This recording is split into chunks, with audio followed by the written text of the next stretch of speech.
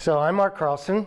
I work for Toshiba and I co-chair the SNIA Technical Council, and I'm going to give you a brief overview of the SDC.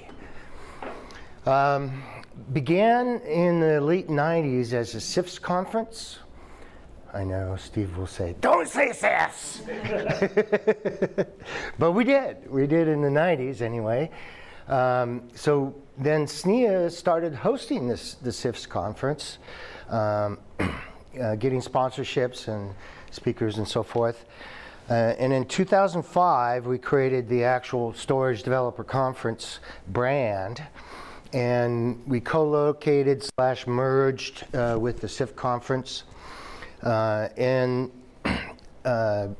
It could be 2005, 2006, you know, details are fuzzy.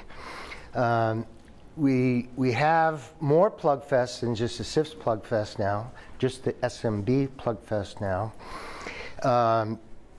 But they're NDA, so people can bring their boxes in, they can interoperate over Swordfish or CDMI or SMB, and we feel that brings the developers to the conference more than anything else, because they can get their hands on it, they can start testing their own products, and as a result, our standards are improved as well, because we find that different people interpret the specification wording slightly differently.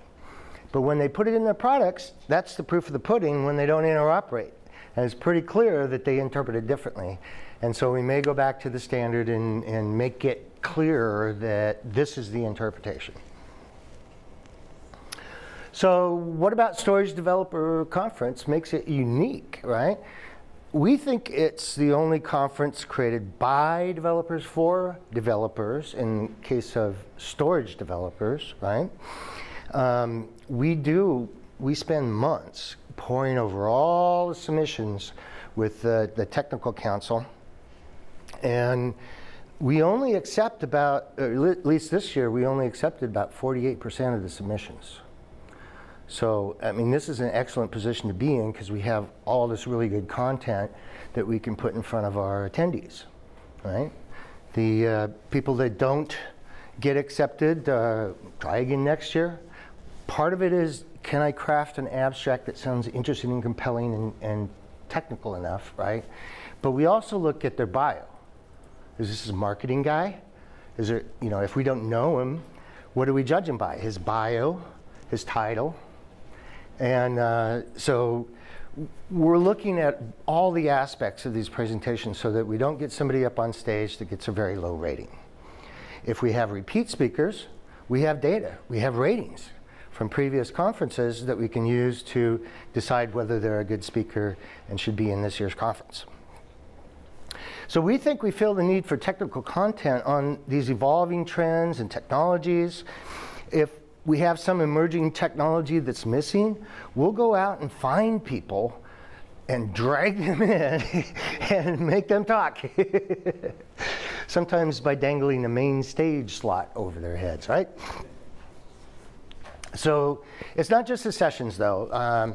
There's networking opportunities at these Plugfests, at our evening Birds of Feather sessions, and of course the infamous hallway track where a lot of stuff actually gets done.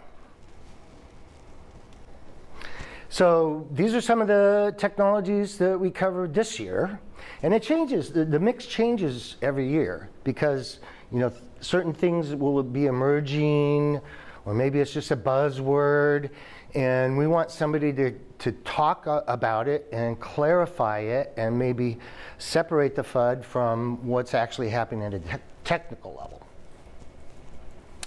So some of the hot topics, of course, are always the solid state storage, the non-volatile memory, persistent memory, NVDIMMs. We have a solid state storage initiative that does a persistent memory summit every year in January. And so we can actually see some of these guys talk at multiple times during the year. So what are the hot sessions this year? We already have data on the attendance of some of our talks. So these talks have been attended by at least 100 people this week, right? Some of them are main stage, and that's how they got to 100.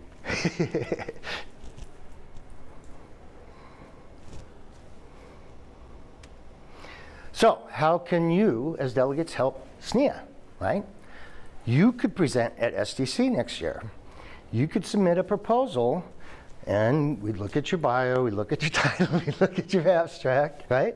And you may be able to get on. Help us find these guys that are at the forefront of technology, because you guys are getting presented to all the time about new technologies, right? So tell us.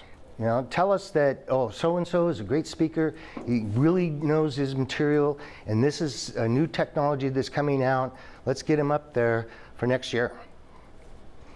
Of course, spread the word. Blog, tweet, whatever you guys are here for. Questions?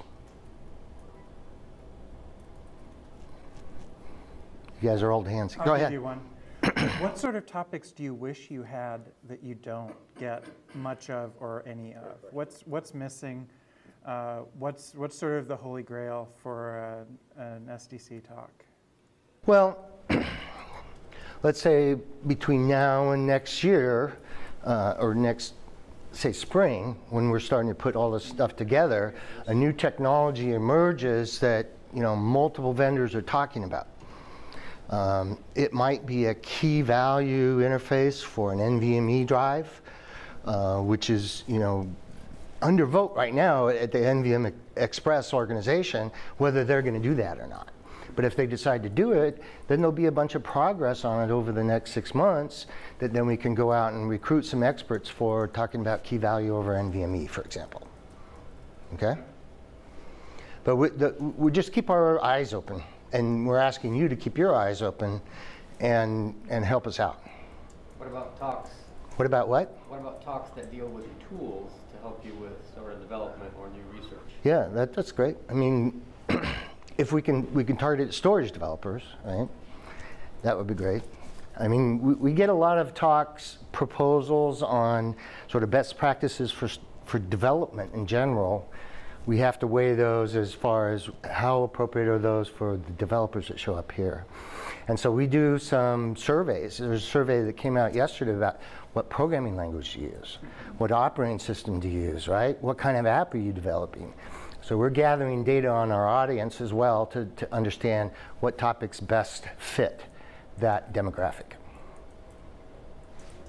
It's clear that you know, the various tech layers, right? We're getting more and more API driven, so developers are becoming more and more important. Yet there's also a trend of, you know, AI and expert systems that take that take the nerd knobs away from the nerds, right? At the end user stage. Over the years, how are you finding these trends? In other words, is the things that are relevant to storage developers more or less relevant to storage administrators over the years? Have we got, you know, are the APIs, I don't know, I'm just kind of curious, is it diverging or converging? It's early days, I would say. We've had the SNIA interface for a long time, and there's a bunch of management software written above that. And that has been the basis for most automation today in the storage management world. However, we're transitioning over to Swordfish, Redfish, IP-based drive management, and this is sort of a new foundation for this automation software that the administrators are going to create on top.